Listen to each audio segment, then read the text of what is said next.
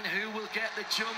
It's a lovely start. Green flags in the air. They charge down to the first corner. We've got the advantage of being able to see quite a lot of the circuit as they come over the rise. The pole sitter on the right-hand side of the track is just about going to hold on to it. It's been a great start from Sten Pentus in the black, white and yellow Porsche, and he might sneak through in turn 3. He's got the inside line.